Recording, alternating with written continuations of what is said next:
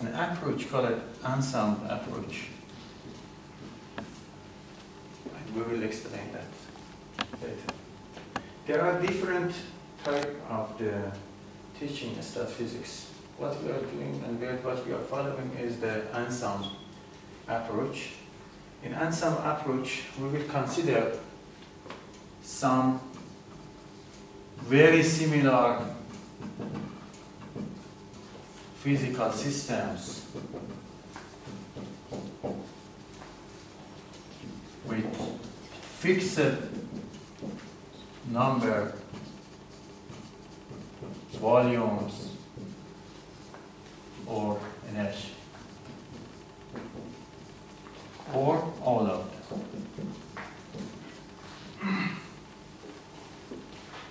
This lecture will be about terminology of statistical. Why we needed to consider statistical physics is less technical than the next lectures. Next lecture will be a bit more detailed in mathematics.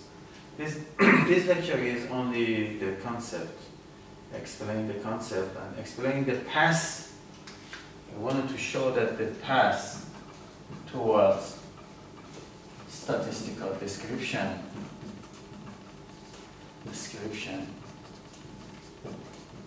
of different systems.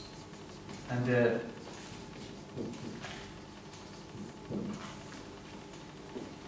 many people, even in the upper level, get PhD. Still, they don't know what's the description, what's the important things in the theory. So I want to explain that what's the meaning or what is the important things in the statistical physics.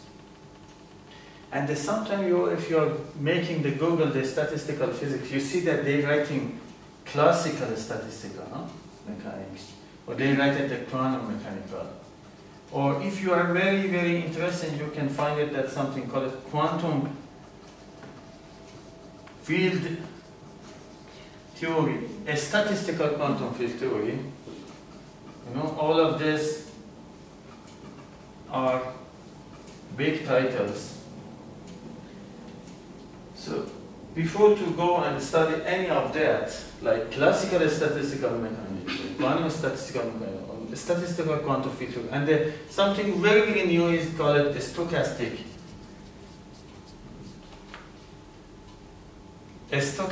statistical quantum field theory.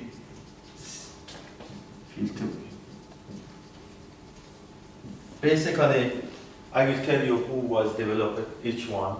So the classical statistical mechanics, mainly we are debt to the Boltzmann, the man, one of the physicists who sacrificed, because he spent all of his life and to solve the things which we call it ergodic theory. He spent all of his life on the ergodic theory, and finally, because he didn't find any results, so he ended his life peacefully. And quantum statistical physics actually started when the quantum physics started. So the first calculation was done by the Planck. So not exactly the Planck. Planck gave the idea of the photon as the particle who can carry the electromagnetic waves. And it's surprising to know that Einstein was the first person who used the Max Planck calculations. He used the Planck concept to find the black body variations. So also the Planck, they took it by the difference of the time. They consider that. But we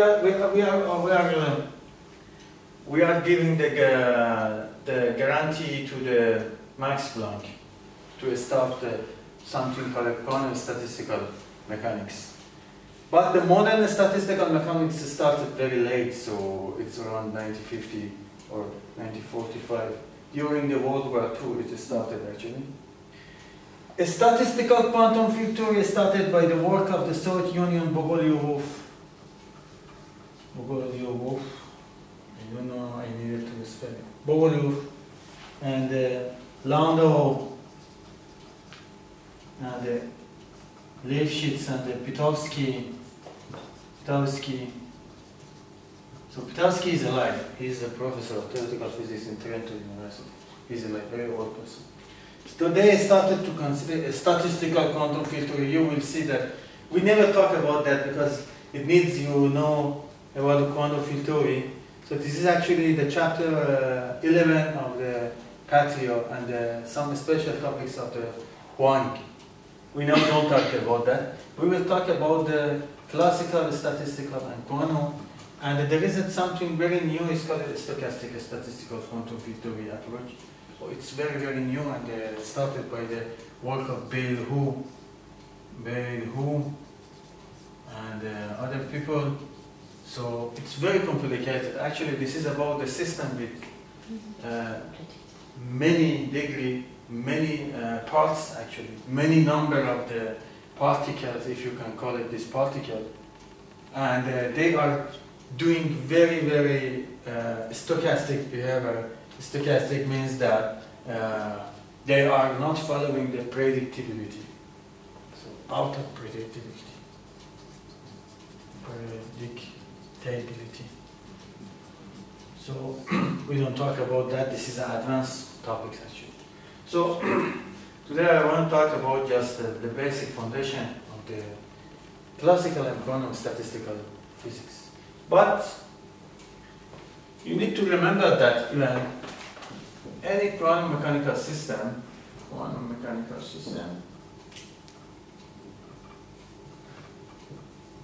have some classical limit.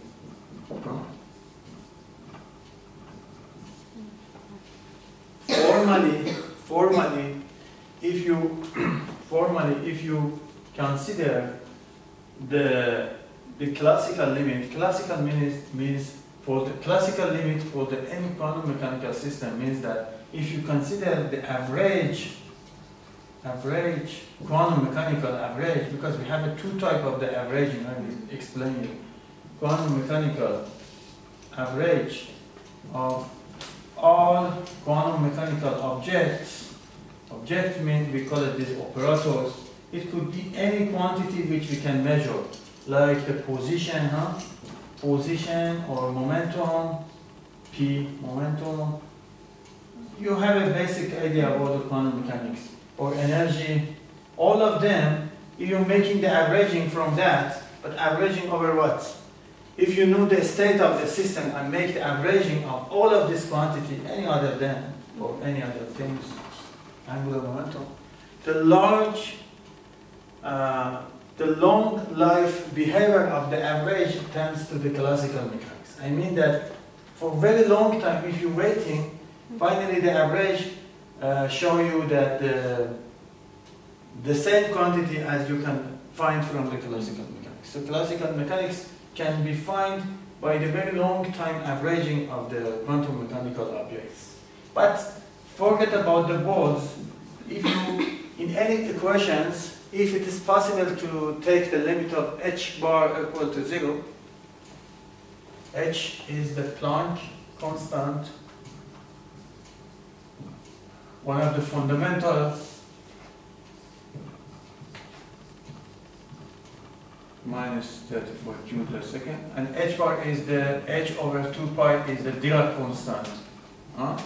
Dirac constant is proposed by the Dirac to explain the quantum mechanics, and h introduced by the Planck to study the spectrum of the black body radiations. So they are a little bit different. So if you find a quantity in quantum mechanics by any way, I don't go in the detail of mathematics. So you need to know, in quantum mechanics you need to solve the Schrödinger equation, find the solution for the Schrödinger equation. Even in chemistry we do that. What you are talking about, the orbitals, are just the configurational form of this solution of the Schrödinger equation. The orbital S, orbital sp, all of them are actually, they are all the spatial configurations, spatial configuration, distribution. You see, it's a very long title of solution of the Schrödinger equation, Solution of Schrödinger equations. All of these orbitals. So in quantum mechanics, you need to find a solution for the Schrödinger equation if it is possible. I will tell you if it's possible, because exactly today I want to give you some example that never can be solved exactly. And that was the motivation to use the statistical methods. You know, statistic is a branch of mathematics, so it's working with probability, with some uncertainty. In a statistical mechanics, you never can talk about the one piece of the system or something. What are you talking about? Just averaging. Like the averaging of the grade of the students. So if you want to say that a course was useful for the student, no. Your one strategy is that you just consider the average. So average is the one measure of a statistical thing. And the reason that the physics entered the statistics methods was that, I will explain you that if you consider the system more than two parts, almost it's impossible to find a solution for the system. Even if you consider, for example, look at that, you have a sun and moon and earth. They make a three object. It's almost impossible to consider the dynamic of this three-body system exactly. What you can find are just approximation. So if you are talking about the system means a particle, so the situation is more dramatic. Because as I will write for you, when you are talking about the thermodynamical system or a statistical system, actually we have the number of the particles or parts of the system, it's in the order of 10 to the 103. So just consider that this huge number of the parts for the system make actually impossible to find the behavior of the system. Also, we are talking about the big volume, but let me just talk about the number.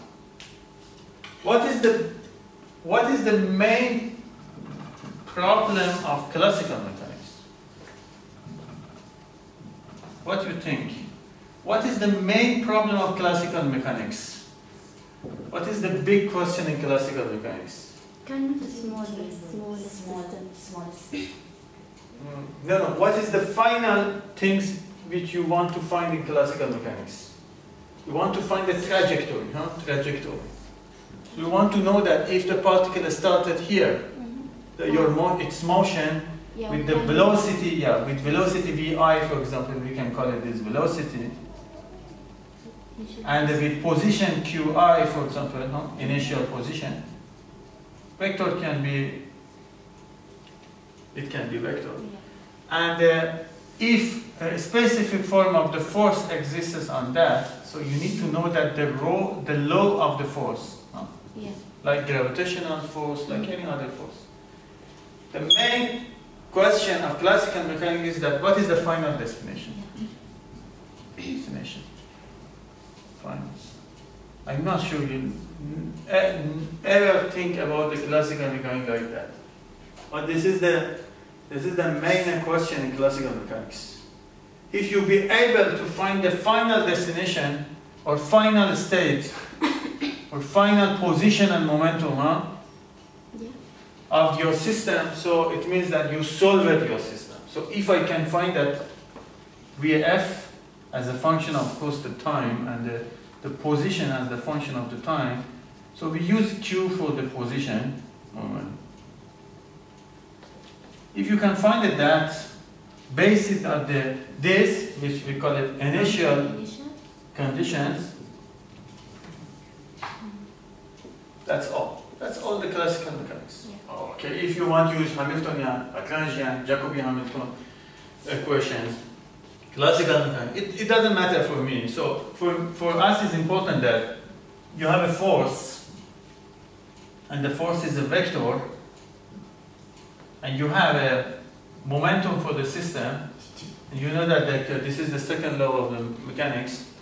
But the question is that if I give you the force, what will be the momentum? And from the momentum you can get the position, because momentum is mass dq dt or dr dt. It depends on which notation you use. R and Q are the same. by R or Q, we mean X as a function of Y, X as a function of Z. So this is the question of classical mechanics. Classical mechanics is very predictable. Yeah. What does it mean? So we know the length of the word. If this is a car and it starts to go from here to the other city, and if the engine works perfectly, so this is definitely the car after some time will reach this point. Yeah. We are not talking about the car accident, just as a particle. Or if you throw in this pen, for example, from here, according to the gravity, so it finally will reach the bottom. No?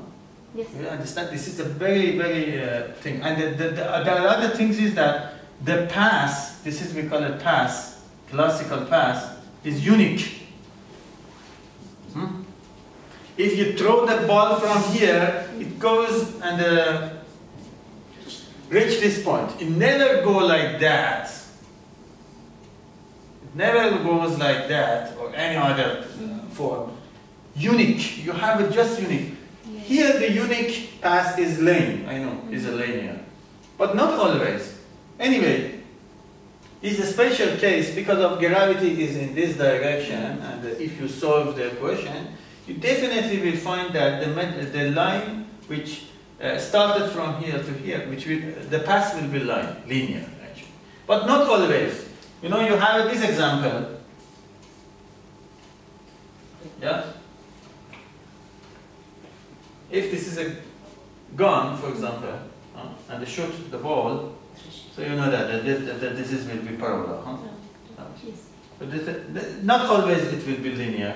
But anyway, I want to tell you that even with that, if you fix it for me the velocity, and if you fix it for me the initial position, you can shoot this from here, shoot from here, shoot. It's not difference for me. But I can definitely, and if you give me the force, I know that here only there is, for example, gravity minus mg. Mass is the mass and g is the gravity. So we have a gravity in this direction. So in this case, I can definitely tell you that the ball will be here. Yeah. Of course, there is a little bit error maybe happen here. But for example, maybe when the ball is moving, maybe there is a friction first. Yeah, friction. From the air. Or maybe the media is viscous. For example, if you shoot your ball inside a tank of the oil, for example, no? If this is the oil, and if you shoot your ball from here, so it doesn't go exactly like that because there is a viscosity for the oil, and a little bit may be changed. I don't know exactly which will be the exact form because we need to solve this problem. We need to integrate this equation, classical mechanics, and find what will be the final. Or you know that if this is a tunnel and this tunnel wind, for example, wind tunnel. If you shoot the ball, okay, the ball like that. So again, the wind velocity will be affected. We call it W as a wind velocity, for example, just the name. So the path will be affected. And don't think that was very easy. For example, this question, shooting the gun, for example, if you consider the friction, first time only solved around the World War I. When they start the war, so they try to shoot, you know, the Germans want to destroy the Paris want to, so this is a crazy war. So they find that they need to correct. For example, before they think that if they shoot in the 45 degrees, so it will be the maximum bolt and it will be attack this. They tried that and they say that no, with 45%, I don't know, it will be, yeah. They try, and finally they found that the friction or the wind, these parameters are extra parameters. They corrected the calculation, and and you need, even for this question with friction force, I can show you that you cannot find the exact solution. Because the differential equation, this is called a differential equation, no? You have a derivative of the time and this function. even for this easy case, you cannot solve the you cannot find the exact. You need use the correction. You need to use the approximation method. So even this classical question cannot be solved if you have the friction. With no friction, you can do that. So that was the statement of classical mechanics. Statement of classical mechanics is to find in the past. So you know that since long time after the actually around 300 years, the classical mechanics was the only theory and it governed all the physics and the science. But this scenario changed after the new concept of the relativity and these things introduced it to the physics. So that was the statement of classical mechanics. So just look at that. What will be the statistical classical mechanics? This will be the statistical description of the classical system. A statistical means working with average, working with average and these things. Statistical classical statistical description of classical system. I mean, if you have enough large number of the systems, classical systems, you need a statistical mechanics. If you wanted to shoot, for example, 1,000 balls in the different positions with different velocity, it will be completely a crazy idea. And if you want to know that how many of the balls will be attacked this or attacked this, so it's very, very complicated classical question. You need a statistical methods. You need a statistical method means that you need averaging. So you need the averaging. So this is a classical statistical mechanics. But because any classical system has some quantum mechanical limits or vice versa, so we can just talk about the statistical quantum